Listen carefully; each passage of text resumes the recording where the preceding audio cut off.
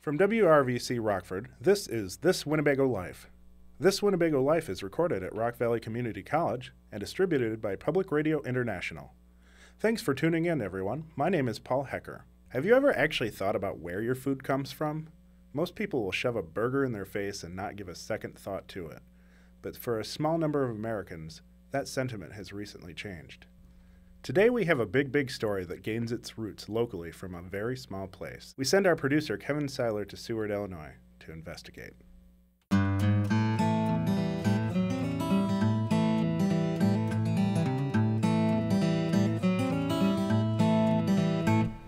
I started hearing about the local food movement from restaurants in the Rockford area such as Mark's Fusion Cafe, Abreu, Social, and Hope and Anchor.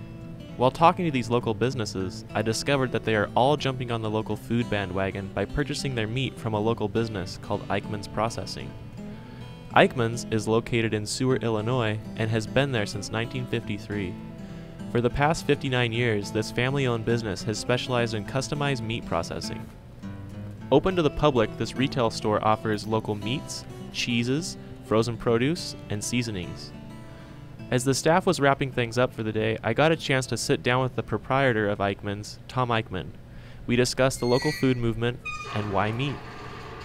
It's delicious, puts money in my pocket. There's a need for it out there, yet it's something that someone off the street doesn't want to all of a sudden show up and start doing. With the growing popularity of the local food movement, I was curious to know how it was impacting Tom and his business. Increased sales, definitely. More people are interested, they're looking for it. They want that local aspect. They want to connect back to what Grandma and Grandpa used to do. With all the buzz going on about buying local, I wondered who was out there buying up all this local food. Restaurants are going nuts over buying local. People are tired of the problems that the big guys tend to present. They're starting to figure out that maybe we should know where our food came from. Maybe we should take a look at this. It's not a bad idea to know the farmer it came from, but everyone's kind of just connecting. They want to know their food source a lot more. As Tom was discussing the issues the larger producers were having, I started to see the pros in buying local and how it can actually be just as safe or even safer.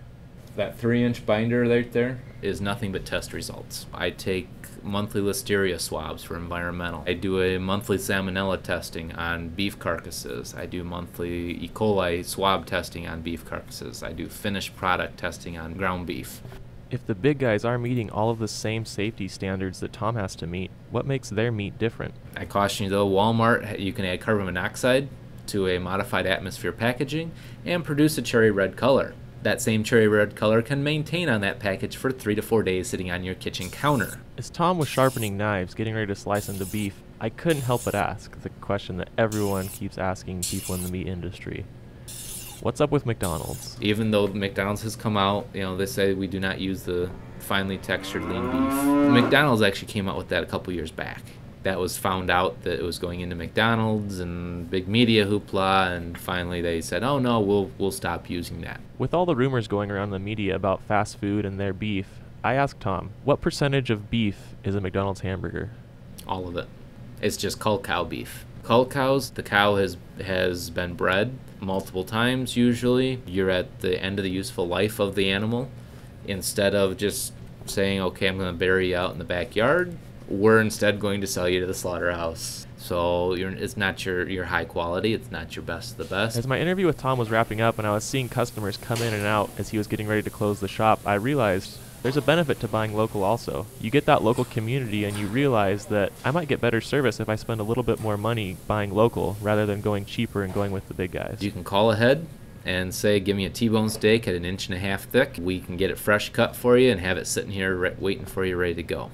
After my interview with Tom, I couldn't wait to go into the community and find someone who actually bought local. While leaving Tom's store, I came across a man named Mark Snyder, and we got to talking about why he bought local and what the benefits for him are. It's the first of the month, and I got my link charged up, and so I came out here to get pork and beef and other fine meat products. It's important to support local businesses and local farmers. If I go to Logley or Highlander, I don't know who I'm supporting then. That beef could be coming from China for all I know. I don't even know.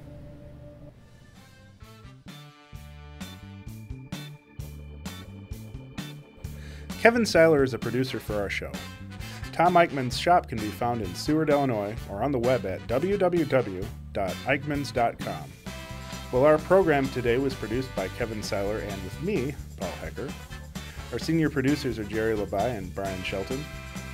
I'd like to extend a special thanks to Tom Eickman and the entire staff of Eickman's Processing, and Mark Snyder, who graciously spent his time to speak with us today. I'd also like to thank the website Sustainable Table for providing more information about the impact of eating local. If you'd like to learn more about the local food movement, visit www.sustainabletable.org. And finally, a special thanks goes out to all the pigs that oink.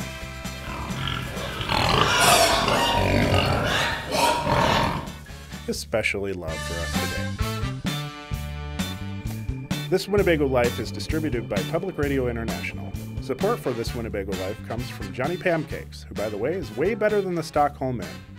And of course, the majority of our support comes from listeners just like you. So thank you. We couldn't do it without you. WRVC management oversight for our program today comes from our boss, Jerry Labai, who we are so proud of. Why, just the other day, he was telling me about how skeeved out he was by the thought of eating beef. Today, he had this to say. I can slice a beef open and crawl inside. Do a little Star Wars thing there. Poultry makes my stomach turn. The smell, the odor, the feel, no, not a chance. Obviously, we still have some work to do with it. I'm Paul Hecker, back next week with more stories of This Winnebago Life.